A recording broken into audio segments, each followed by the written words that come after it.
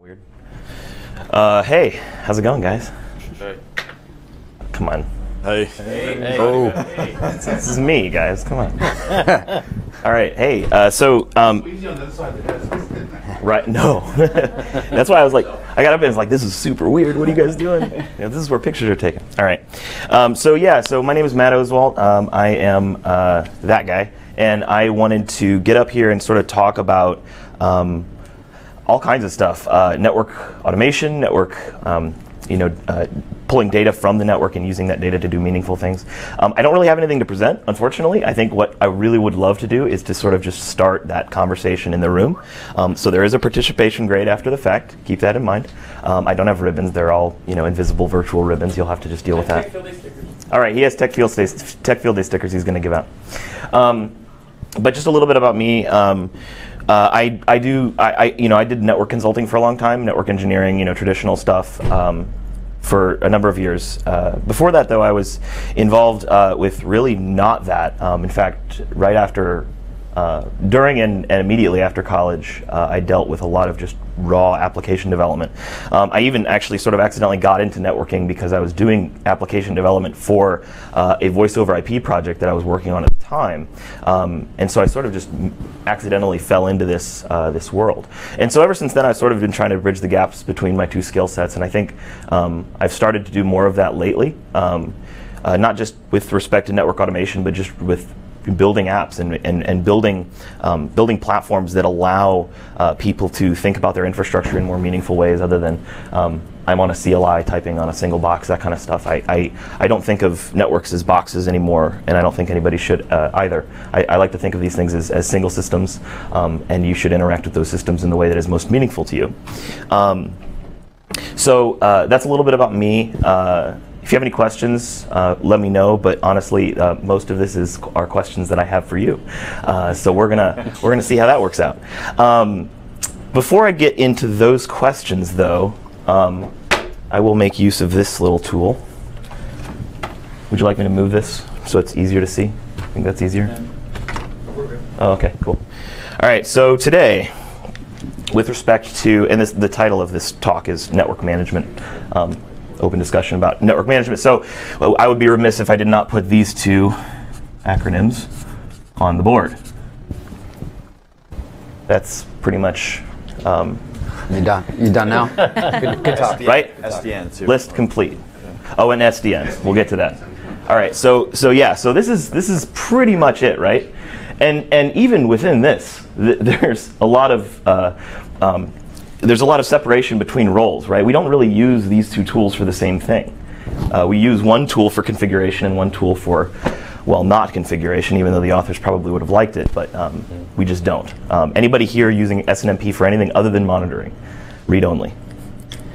Yeah. So that is the way things are today. But as you get into, I mean, if you think about, again, thinking about your network as a system, you start to think about the different components. And I think one of the things that started this trend of improving that list was we're now adding more diverse sets of components to our network. We're now no longer thinking of our network in terms of boxes. We also might think of things as services. For instance, I don't think of IP tables as a firewall. I think of it as a service I can query and set parameters on and things like that. And then, of course, at scale, I want to query thousands of instances of IP tables, things like that. And if you start thinking about your network in those terms, you need more tools and better tools to properly look at those things. I mean, we can't. SNMP was a good attempt. We can't necessarily use CLI for those kind of things. And so I wanted to put some other tools on the board, some things that I've been using lately. That I would like for us to at least sort of talk about. Let's just start with the simple stuff. Old. We now have, let's just start with the simple stuff. We have REST APIs. All right. And some of the vendors have been introducing the concept of a REST API into their devices directly so that we can retrieve meaningful data. One of those formats being JSON. That's pretty standard, right? Everybody kind of understands what JSON does and why that's better than unstructured text. Both work One's just sort of, I guess, more centric to that use case. This is pretty simple. Stateless kind of APIs, those are useful because they're easy, but they're also very limited into some of the things that they can do. Let's take a look at I'll call it star flow. Because we have different instances of this. We have open, we have net, we have S. Obviously, they do different things, but we have these flow-based tools that allow us to do things at a flow level, dealing with network flows across the infrastructure. Some of which is used for monitoring, some of which is used for actually doing configurations. Like we want to instantiate a flow across the network on a 5-tuple, things like that. A lot of this is sort of new. I know a lot of us in the room are used to NetFlow specifically. We've at least stood up a NetFlow collector to receive that kind of data and do meaningful things with that. But there's more than meets the eye there. Yeah. I would argue that the NetFlow belongs on the existing. So I think enough people use it. Okay. It's pretty. Yeah. much No, that's fine. Yeah. Let's do that. I mean, we use it. It's core to a lot of things we do. And so SFlow and OpenFlow being not nearly as used. SFlow maybe could be on the left for some people, but I think predominantly NetFlow is used by a lot of people. All right. So why? Why is it different? Why is this all of a sudden the tool that we're using? Infrastructure and application a little bit starts to. Okay. I guess who is making that bridge? Is it the network team that's... Network team. Okay, so what makes the data that comes out of NetFlow more useful to the network team that helps them, I guess, bridge the gap with the apps team? How does that enable them to have that conversation? To have a meaningful understanding of what's being traversed across the network as opposed to source destination. It's an understanding of utilization and some other metrics that, I mean, that to me is the most meaningful part of it. And mean time to innocence is the other one. So that's the kind of, I guess, probably the bigger one. Really, is mean time to innocence. It's the first stab at application insight, right? Right. Well, so I have this discussion kind of often. What happens if the application developers don't know what ports their apps are using? You know, I mean, this is. I think I agree. It's a good first step. But ultimately, I think the best way to start is where's the use case? Like, who's actually going to be using this data? A better way to think of it is if you tie into, and we're looking at this all the time. In fact, I came from KubeCon a week ago.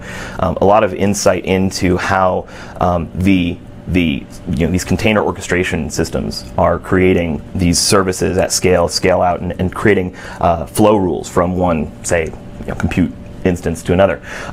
This metadata is there already, and what we can do is we can say this NetFlow collector or whatever, this sort of instance that we're monitoring this NetFlow data is sort of like that. And where this gets interesting is where those two services sort of play with each other. So instead of like saying, hey, I have this NetFlow report on a piece of paper, your app is using port 80 and it's killing my network. More than that, I think it's useful to be able to link them together programmatically instead of human to human. Sort of, you got like a system to system interaction. I don't know. That's sort of ethereal, but I think that's where this gets really useful when you have services talking to each other in that way.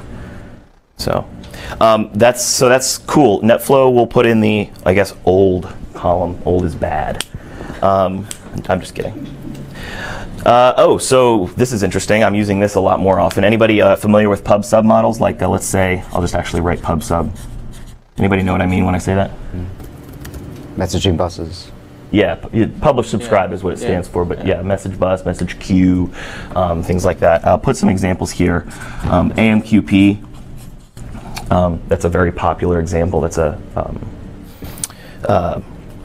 if you're familiar with RabbitMQ is a standards compliant implementation. Have you seen any solutions from the traditional vendors with PubSub APIs? Yeah, actually, I'll sort of finish this list and then I'll answer that question. Let's do XMPP. That's another example. I've seen XMPP a lot, and you probably know what vendor I'm talking about when I put that on the list. What's you want old school? You want really old? On the list. Yeah, go for it.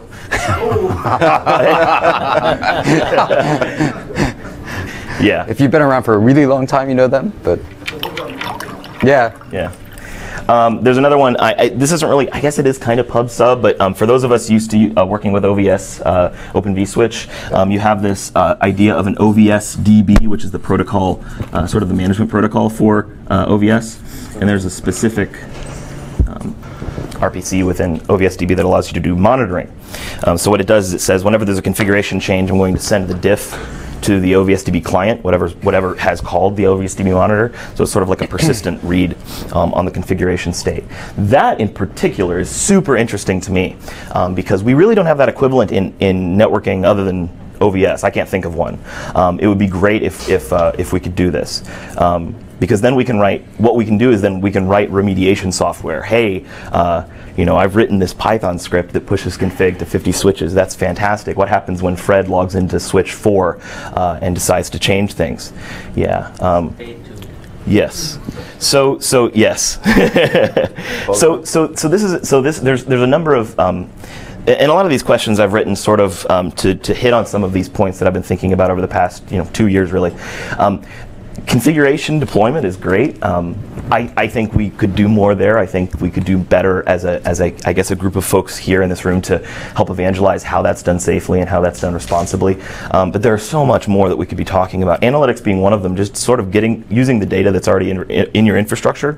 That's one area that's sort of just like a black box today. Still, in the vast majority of network environments that I've seen or even worked in. The other thing is. Well, I don't want to spoil the beans too much, but I will sort of jump there a little bit because it's sort of at the end of my list of questions. But one other area that I think we could do better at is pre and post change testing.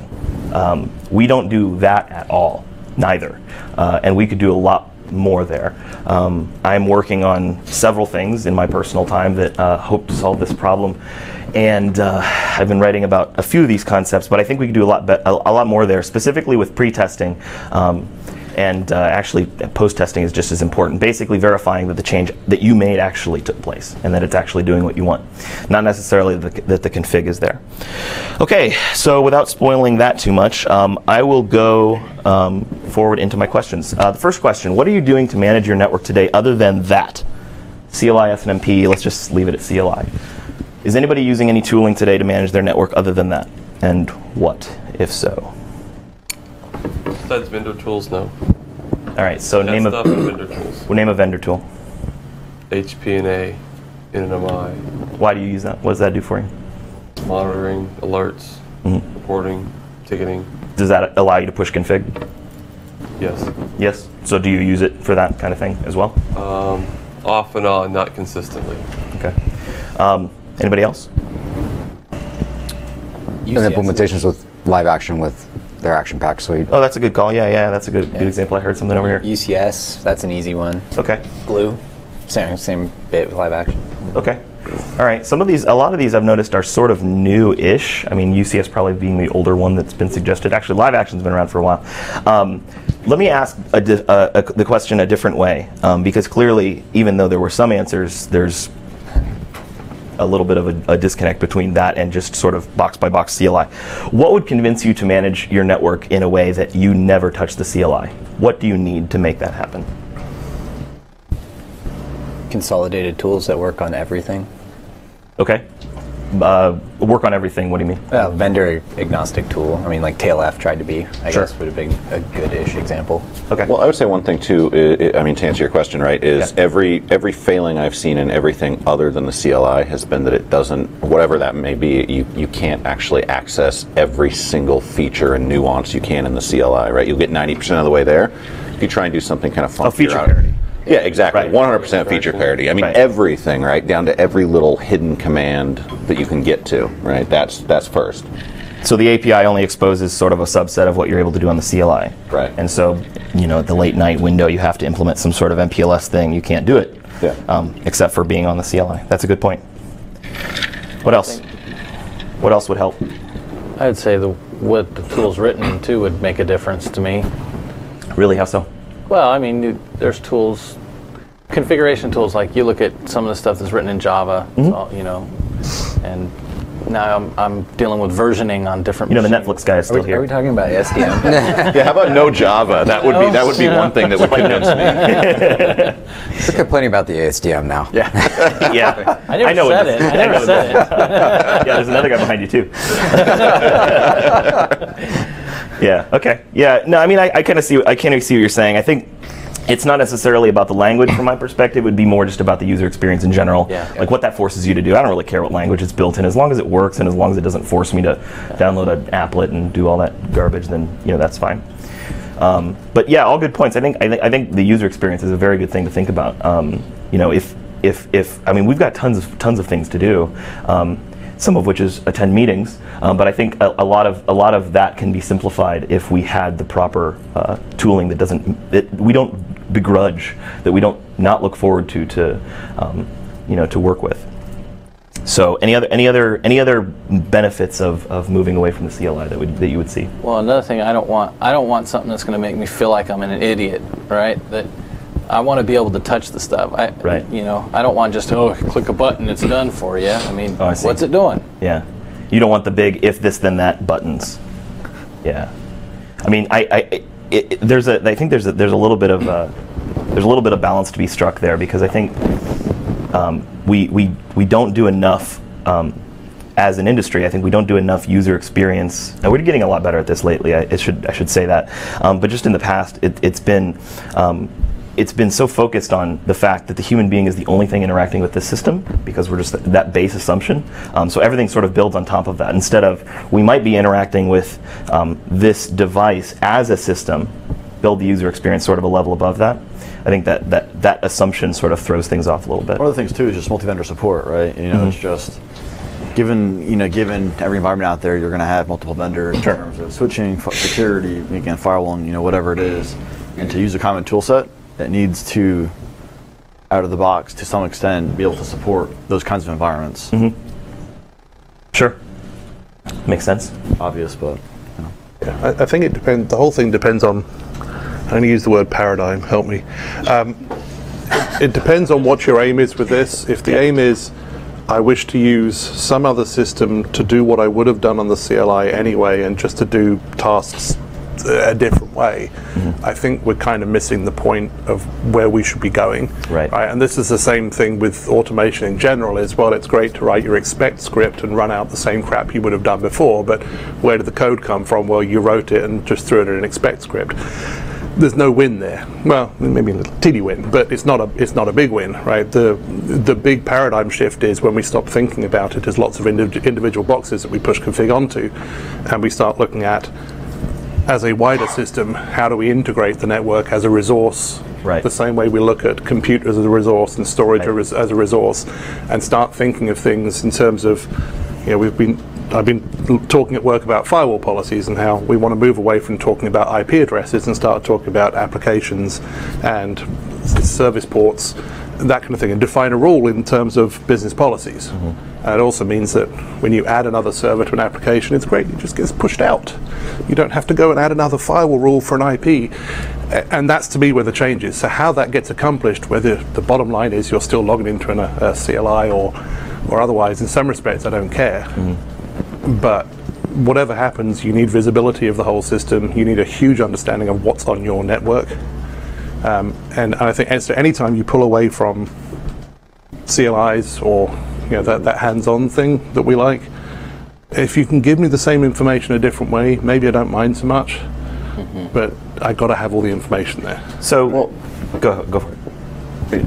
Well, I was just say one of the things, right, is if you, it depends what the goal is, right? So if you could get the network to the point where you're defining policies, you're defining routing policies, you're defining things that you want to have happen, and then you can scale out your bandwidth needs or your computational needs on the network by simply cabling in a new box, right? Yeah. And your rule set is still the same, right? End to end, the system now recognizes that there is another box that can load balance to. There's another, so similar to what we're doing in compute. If you could get to that kind of a point, especially, then I think automation and scripting and however you want to look at it, right, would be incredibly valuable, because now you take a step back and you're looking at the holistic, what you're trying to accomplish, right? Whereas now we actually have to think box by box by box. Right. I think to some extent, though, that's a little bit.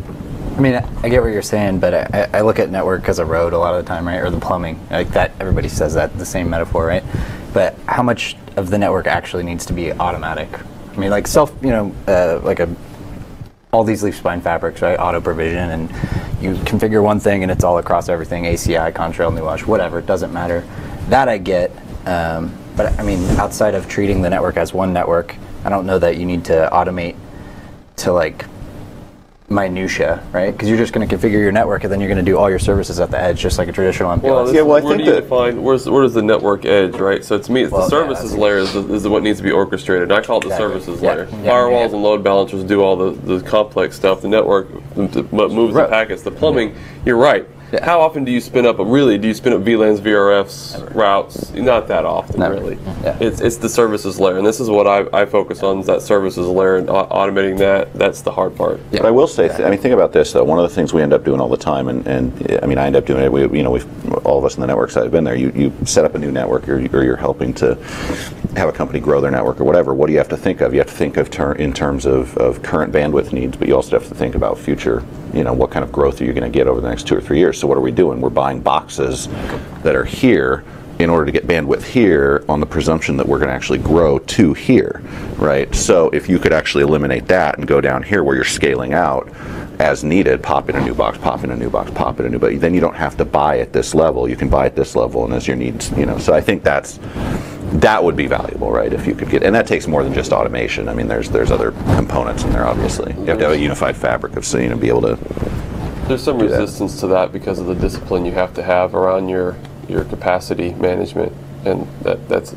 Yeah, well, no, there's always resistance. Yeah, I think it's similar resistance to what we find or what we saw in the compute space too, though, right? Moving to blades, moving to automation, moving to I think I think there's a lot of engineers that are pushing back on some of this. To get to that full, the holy grail of automation, the thing's going to take time. But one of the things, again, like telemetry is a great first start with. I just call it, general data collection. Automate something. And I've talked to customers in the past about getting serial numbers of the blades in an old school chassis because SNMP would only give you back the serial number of the chassis itself, but not the blades inside.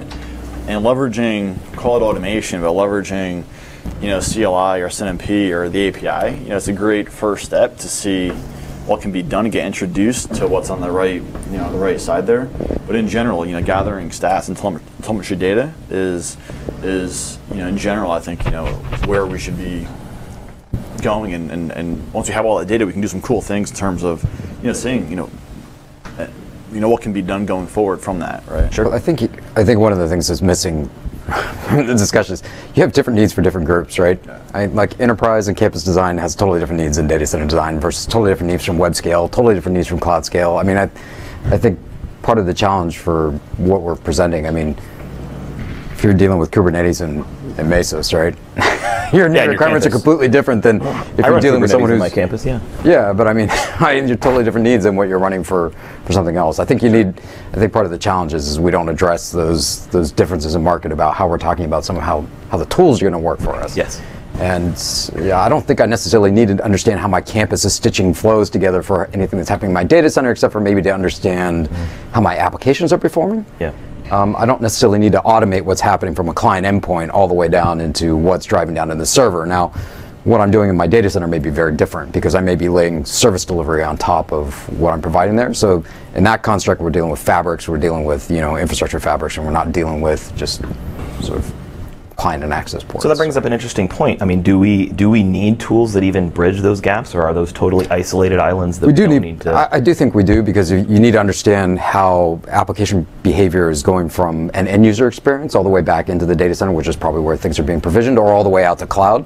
Yeah. So I think there's things that have to be stitched together, but I don't necessarily think they have to be at the level that we're talking about. Not the minutia that we're talking about when we talk about NetFlow. Yes. Yeah, I mean, you can solve this with other tools that are available out there, and I think some of that's available today. I think the interesting part is can you drive how those tools are being managed through that? And that's maybe a yes, right? Like that might make more sense over time, because a lot of the devices that are going to be out at the edge, especially if we talk IoT, right? They're not going to be a person sitting there. They're going to be something that you want to data gather from, or you want to have it do a particular thing for you. Sure. Sensors. It's interesting. It goes back to defining your audience too, I think, because I'm quite comfortable not eating and breathing networks to know that I've just got that 200 okay, or I might have an Amber Alert that said, hey, you've got something unusual in here, or you're starting to hit your capacity. That kind of stuff I'm going to be looking for, because if you flood me with information, it's all just going to be noise. Whereas the guys need the ability to drill down into those levels of detail when they need them, if they really want to get down into what is actually happening and that level of detail. So yeah, it really is about going back and defining your audience. I think one of the historical arguments that we've always had in enterprise was that whole battle of, is it the network or is it the server? And anything you can build into a tool that helps me, define that argument a wee bit more into, okay, yes, there is an issue with the network, but is it the network, or where is that coming from? Is it being generated somewhere else? And I'm really glad Brandon brought up that point about services, because most of the services that I deal with on a day-to-day basis don't exist in a dedicated box. These are software components. They're no longer appliances, and it sort of leads to your point where that blurs the line. Like do we deal with servers and network analytics separately, or do we start to blur the line? Because some of the connection points, like it used to be, the connection point was between the server NIC and the Tor port, and that was sort of our DMARC. But now the DMARC is a virtual interface inside of the box. And it's all about it's all about optimizing that troubleshooting process, I think, because if you can turn around and say, okay, there is a problem on the network that we've isolated to coming from this particular box, but even so more such that it's this thing on this box. As much as you can gather that kind of information to help you pinpoint where to start your troubleshooting without having to go through all those hoops manually first, it just speeds things up. Yeah, and key point too is you said optimize that process. Yeah. Well, I read that as automate that process. Look at what you would do manually, and then look at collecting the right data, comparing, contrasting, doing the diffs, and reporting back to exactly what is relevant for your environment. Yeah, and I think some of the bottlenecks with that is the data itself. Like how specific is the data to be able to give us that kind of level of troubleshooting, because then you have a trade-off. If you're gathering really detailed data, there's an overhead to doing that. So Sure. Jason, the proximity of your hand to your glass is making me nervous. Hey, that's history talking to you. Yeah. But that's a good point that he made too, though. Is or that you made? I'm sorry. That is, how much data are you gathering, right? So if you're only gathering data on, the overlays, that's fine, that's great, but it doesn't really tell you what's happening underneath, right? If you're routing suboptimal, or there's a whole host of other issues, right? So there's the other issue of the fact that the data might not just be not being captured in the right place or in the right context, but it also not be of the right format for the right use case. Figuring out what overlay tag is being used in a certain session may not be as useful to me as an application developer as, hey, how well is my stuff being transported across your fabric? I don't want to hear about your little numbers. I care about server to client, latency, things like that. I don't care about network statistics. So I think being able to correlate that data with the application layer is extremely important. I mean, the network folks, they need to see that data too, because that's, I think, more appropriate to them, sitting lower on the stack, because those lower numbers sort of impact a whole bunch of other things as opposed to just that one app. But I think it's important to contextualize things in detail, and I'm really glad we got to talk about this, because it just so happens that my next question sort of just lines right up. My next question, and this is sort of like a leading question to the next one, which is the, I guess, more important one.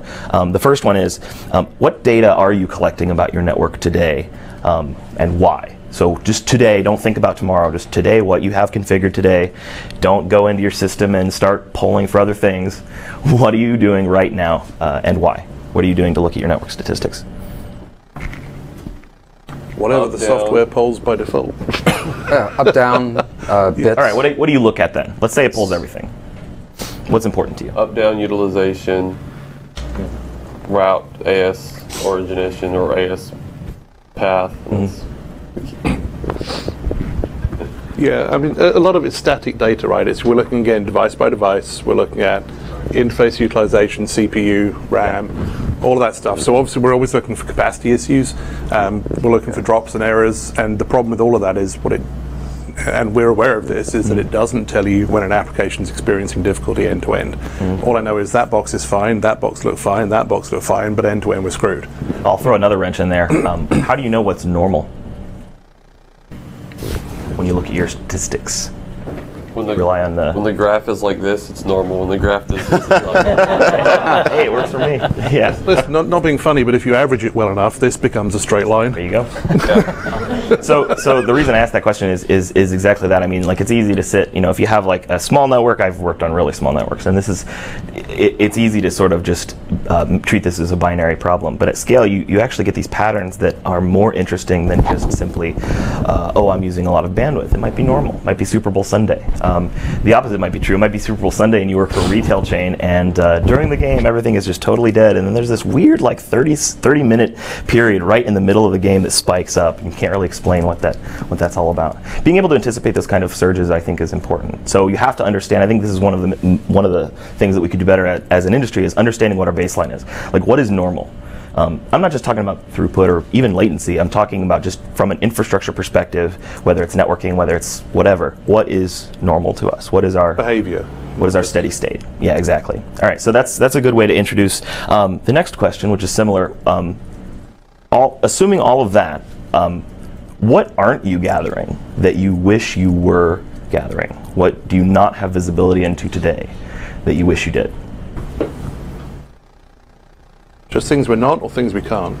I'll go with nots. Okay, Either one. So you mentioned steady state. One of the things that I have on my personal list of things to do is to start monitoring routing tables more closely. Because one of the problems is when somebody says something isn't working properly, I have no idea that 30 minutes previously it took a completely different path through the network and out the WAN in order to get there. And that's a bidirectional problem as well, because my path out of my network to somewhere may be different to the path back. And again, if I can't monitor both ways, I don't know what's changed. And there are some tools out there that'll help you do that as well. But but that's something that, let's say, that's on my personal wish list. Again, it's knowing the steady state behavior, so you can, when something goes wrong, you're like, there was a change here. I have the exact same use case because we made CNN front page the same day Wall Street Journal, and I forget who else did. And it was something related to what he's talking about. So we're tackling the same problem. So yeah, changes in the environment, specifically source destination routing, AS path, those type of things. Do a better job of baseline understanding, and building alerts that notify when there's a unexpected change, which is a lot more difficult than you'd think, because things change, things are changing constantly, and identifying what's a normal change versus what's an abnormal change. There's some easy ways to do it, but then there's some tricky use cases that get to be a problem.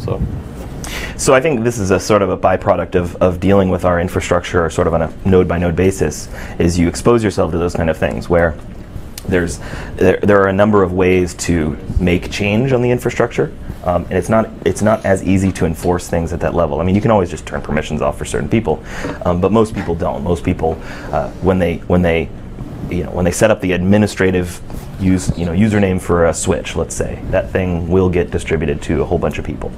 I've seen it a billion times, and that's if they're using SSH. If they're lucky, sometimes it's not even that. So it's an interesting thing to think about when, instead of administering your network on a box by box basis, if you can think of your network as a system and say, this, whatever this entity is, we'll just call it, some tool, automation tool that you administer your network through. That's not just about pushing configs in a fast way. I mean, this is one of my biggest beefs with network automation conversations in general. Inevitably, the conversation turns to speed, which is the least interesting thing to me.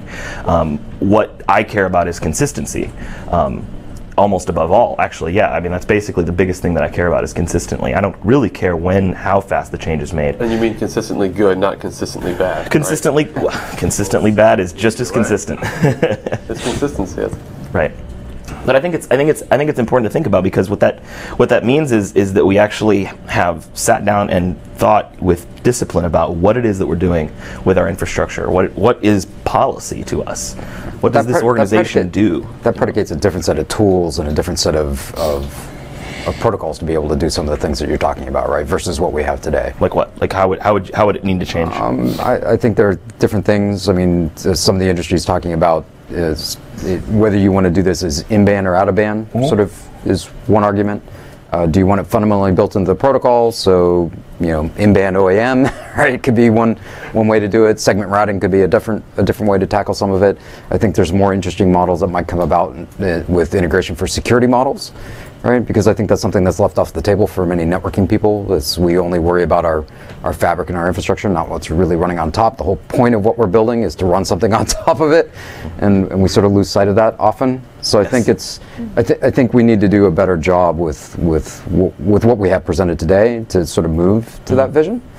I don't know if we're necessarily as an industry doing the best job there. I think there's a lot of we've done a poor job of getting things through standards bodies, and the standards bodies have really moved to saying open source gets to be the way that things get moved across the finish line, and hands on keyboards and who writes the code first is going to win. Do they always do the best job with architecture in advance? Maybe not. So I don't know if necessarily that's the right answer, but I will say that it seems to be a structural problem with where we're at today. I don't know if everyone agrees with that, especially since some of the folks in the room may be hands on keyboard first, but but I think you get to vote with your feet, but in many cases we may not have done as good a job in the past of being a little slower and mature about thinking about how we want to architect a few things. I'm all for standards bodies, but they can't take 8 years to do every protocol. Oh, sure, absolutely. I agree with because by the time they finally ratify IP version 6, we're on 10. That kind of thing. There's not enough bits for 10, but okay. It's become such an onerous process to get anything actually standardized and approved. Everyone goes for this is why you get pre-standard stuff coming out. You get companies doing their own versions, their own twists of things before things have been finalized, and then that becomes the standard. Why? Well, because who the hell was going to wait for the standard? Sure. So before this devolves into that conversation, so that's a great thing to talk about for like 5 hours, maybe tomorrow, with a lot more liquid. Yes, but you touched on a point that actually leads into my next question. Man, I'm on a roll. That I think is important to at least talk about briefly, and that is, what is the impact for what we're talking about? You mentioned standards bodies versus running code, and not necessarily versus, but sort of that whole paradigm, how those two ideas have been interacting. What is the impact with respect to network automation, and then also sort of this idea that the reason we're here, network instrumentation, data analytics, that kind of thing. What is the impact of open source software, whether you write it or not, on these ideas? How is that helping or hurting us? I think it could be helpful if you have the devs to kind of babysit it, right? But if you look at a lot of the customers that I see, they got a guy that has a CCNP or something, and he just wants to copy and paste a thing, and then when it goes, belly up, which it will at some point probably because he's doing something non-standard or it becomes problematic in that. So I think that's almost a little bit of the standards versus open source thing as a whole too, right? Because once it's standardized, it's more accessible to everybody, or at least in theory, versus open source, which is kind of it's wizards and guys with capes and stuff that are doing things in dark corners. But what are you trying to say about we're doing CCIs? something right? Just remember, when all the CCIs we get rid of them, you're getting twice as got rid of as everyone else. Well, right? that's fair. All right. So you said it would be helpful. How would it be helpful? I guess the reason I'm asking this question is, what does that allow us as customers? Like, what does this idea of using open source software, whether we're writing it, contributing back, using a project, sort of being participating in that model? I'm not just talking about code. I'm talking about also just like the ecosystem around open source. Like, how does that benefit us as customers? Let's assume we have the resources. Sure. I don't know that on the face of it there's anything, right? It other than the fact that it's quicker to market, I guess, than standards bodies, which is right now I think it's extensible. It's extensible, right? Yeah. So you can extend the framework if you choose to. You can either commit that back or choose not to. So I mean, there's structural advantages there. There's certainly a cost factor where your investment is not necessarily in a particular ecosystem or vendor, but with people and resources to get something done, which is a plus because you can choose to reallocate those resources any way you want to. So I mean, those are big pluses about doing that. You have to be I would argue you have to be a particular size or a particular type of company to be able to take advantage of that. Yeah. Right? And there are certain companies where it makes no sense at all to make a structural investment into people to do open source contributions and to build that. If it's critical to what you do as a web scale company or as a software first company, then yeah, it's a great investment. People capital to be able to innovate that way is probably the best investment you can make. Otherwise, you can take what other people are doing within that ecosystem and be able to maybe leverage it once it becomes wrapped with some sort of commercial support. So that becomes a more common model. That's that next phase up for open source into a mature model, being able to pay for something with support. Red Hat did that first, right, in terms of, in many ways, right, sort of innovating that side. And that's what a lot of people are taking as sort of the presumed way that most software open source software solutions are going to make it to market, right? Yeah. And I mean, I would agree with the point that a lot of what what we've just been talking about is largely for those folks that that operate at a certain point that need those resources, that level of control. At a smaller scale, it really doesn't matter as much because your risk is lower, I think. Well, so there's sort of two interesting constructs today. If you're a born in the cloud company that's consuming AWS only, yeah, or Azure only, or whatever, any other public cloud service offering, your investment should be in smart people developing software. Because at that point, right, you don't need any of the other overhead. You really should be spending every dime that you have on getting your minimal viable product to market, right, for whatever that's going to be. The other people that have to solve this are cloud scale and web scale shops.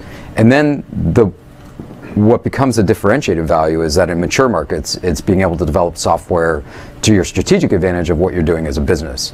And that may or may not be open source. It also may not be dependent entirely on scale. Yes, it may be it may be a byproduct of exactly that, what you just hit on, the strategy of the business. That may just be an approach they want to take. And I see that more commonly in like the BI and analytics side, right? So BI and analytics is a differentiating of like, I can hire smart people to be able to do interesting things with the analytics of data that we generate as a business, and we can do that, and we can bring forward web dashboards and portals that allow a lot of other people to consume and see what interesting data they can gain out of that. I don't see that happening as much in our industry, with a few exceptions. Anil will yell at me about this one, but all right, his product and what capabilities are built in there for being able to bubble up a lot of information about out of the both cloud and on-prem platform. Right. And what you can do with that today, because I think that's, sort of the difference of what do you do with the data that you have and how you're seeing it, and what action you take are decoupled today. Yeah. And I think what's happening is that we're trying to get to the point where we're saying, we should do something with that action set of data that we have, and couple that more tightly together. And whether that's automation or whether that's, data analytics that actually drives behavior that just self-remediates, there's different ways to deal with it. But I think that's where the networking industry needs to start moving towards overall, which is probably your bigger picture of like, look at it as a system, gather data out of it, and then take action on the system if it's needed, or go take action with something else to tell it what to do to the system, right? And the investment in different skill sets, I think, is very interesting to me, because I see a little bit of a trend, or small amount of time that I've been observing this, where that's growing, right? I don't think that we as an industry were investing as much in these skill sets, being able to have that localized control, call them devs, whatever you want, just those local resources to do these things. But that's changing a little bit. Like, more and more companies are seeing like what, say, the larger players are doing, and that's sort of starting to trickle down. Like, at what point do we reach critical mass? Like, at one point, is that going to either accelerate rapidly or just stop? I mean, do we ever live in a world where all we have is maybe some high-level network architects and then devs? Is that a reality, or how does that look? I think that's been the trend for a while, actually. Even without anything we're talking about here today, right? I mean, I deal primarily with enterprise customers, and if you look, there's typically a whole layer of, I guess CCNP-ish sort of intermediate level people and some entry level people, right? Just within the network team, right? Sure. And then, typically you have only, even at very, very large multinational companies, you'll have only like 2 or 3 actual, like, in really high level network architects, engineers who are overseeing kind of everything. And if they actually need to roll out a larger project, that's where those of us in the consulting side get brought in, right? Because we can bring more horsepower to that, but they don't typically staff at those very high levels today. So I don't think that's going to necessarily change a whole lot. You're still going to have that level of architect who knows the intricacies of the protocols and what's going to happen, but you don't need those people to actually monitor the system or run the system on a day-to-day basis. Right. So, what we don't have today, though, are those devs, are those network devs, right? Right. Again, there's people hiring, like, again, Google, Facebook, Amazon, what have you. But in terms of at what point, do we see the typical enterprise hiring devs for infrastructure? Right. I would agree. So the world of having a few high-level architects and having a bunch of devs who, I don't see that happening ever. There's too much ingrained and too much resistance to a lot of that. I've been trying to make that move for years now. It gets tiresome. We've had these conversations now for, I don't know, 4 or 5 years really, that I've been involved in conversations just like what we're having right now. And I've seen little to no real movement. I've seen talk, I've seen attempts at movement, I've seen failure, and then reestablishment of silos. I've seen that happen far too many times. So I'm not sure. Personally, I love to see it, but I don't see it happen for most enterprises. I think you've got this.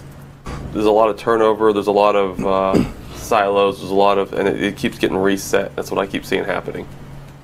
I think we're going to see it in smaller organizations first. Yeah.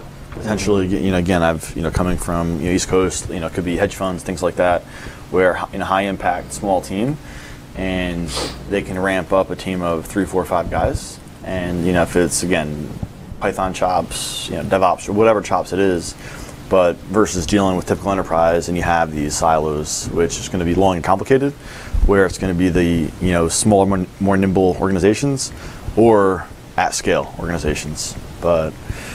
Or there will be pockets, or the bigger companies will have pockets of teams that do this, then they deploy a specific thing, and here's what if that deployment becomes very successful, people want to know, well, why was that deployment so successful, and that team had that kind of mentality and that focus, and it was kind of a shorter, agile, Scrum type, team basically, and they're successful, and everybody else tries to adopt it, and they have this enormous amount of resistance to that change, to making that change, and I've seen it reset and fail.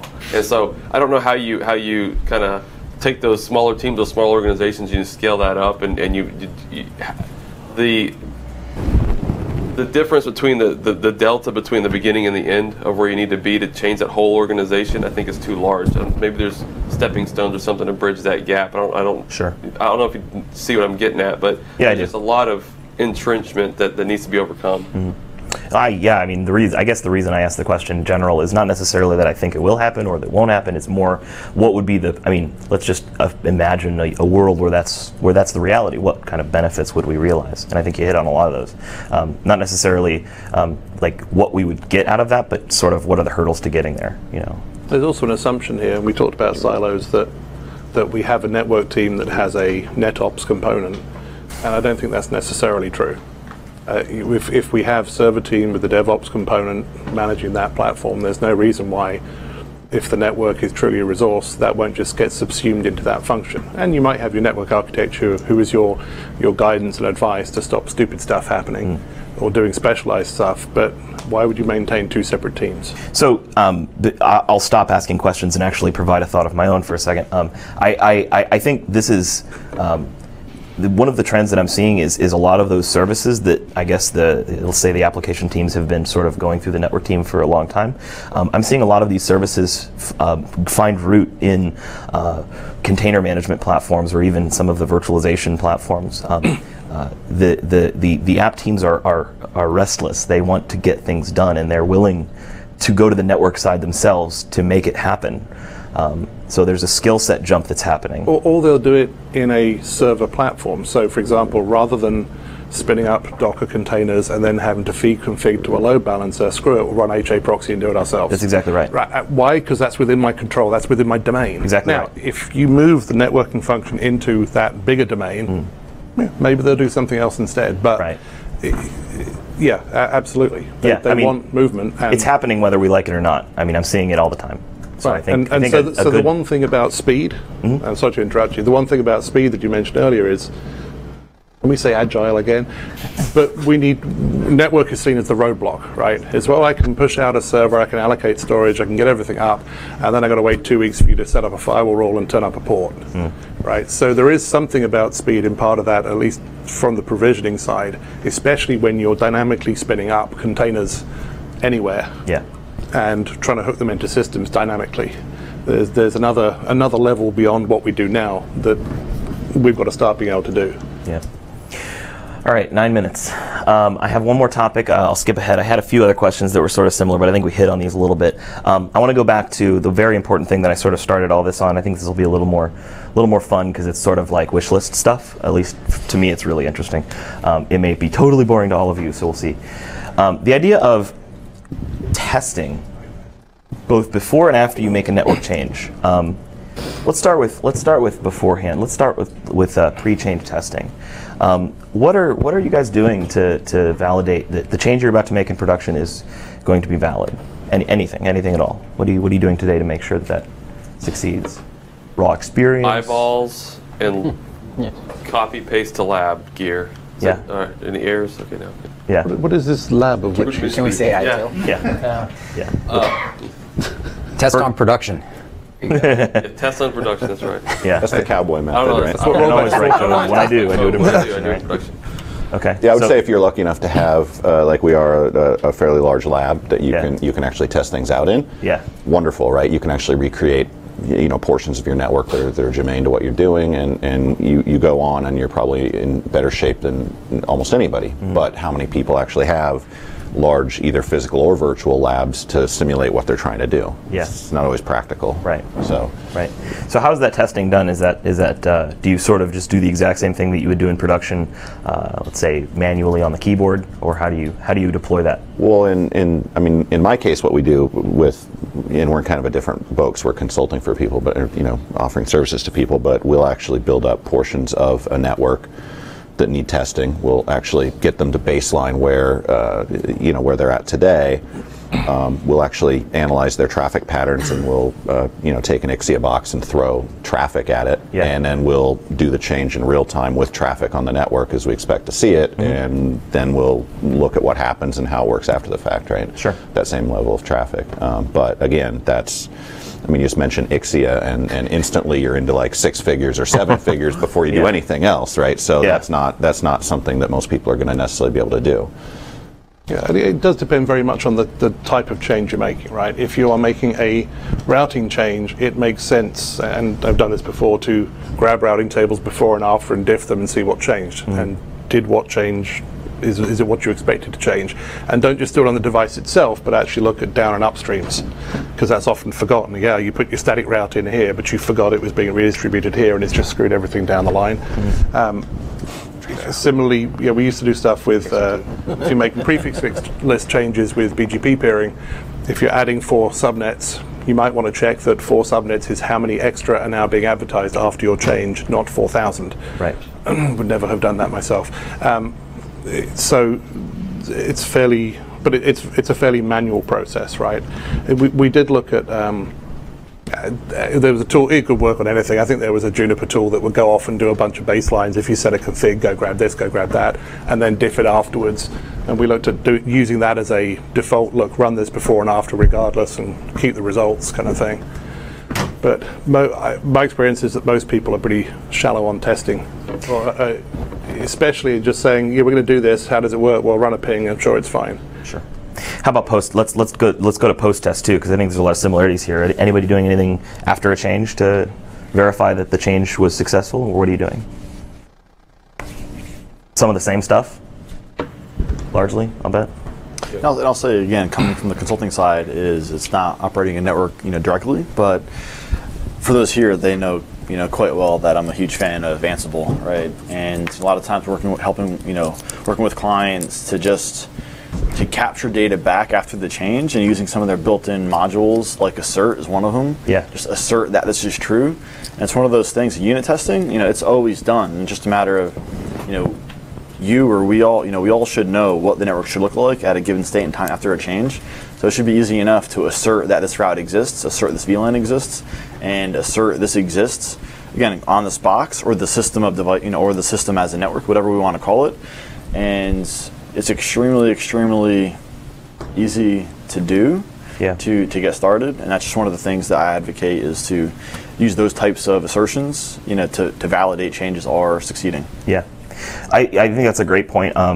And I think it's sort of back to the baseline conversation. We need to do a lot better at understanding what the steady state is, so that we know what assertions to make. I mean, it's one thing to say, I expect that I'll be able to ping this server. I don't personally know if I was ever able to ping that server, certainly after the change. So it's important to understand where things are, not just from a network perspective, but from an application perspective. What does the application look like today? And tracking that over time, so that you can see, when a change is made, what was the impact of that? It might be subtle. It might be just a little bit of latency. I think it's also important to properly simulate, find ways to simulate real load. We talked about Ixia, Sparent, that kind of stuff. There's other ways to do that. I think the tooling could probably improve in this area, which might be interesting. I think it's very important to focus on these baselines and understanding what the actual performance is, and not necessarily, well, 5 switch ports were up before, so I'm good. Yeah. So, anyway, thank you so much. If you have any other questions, let me know, because I'm very interested in these topics. But thanks for listening, and thanks so much for participating. It was amazing.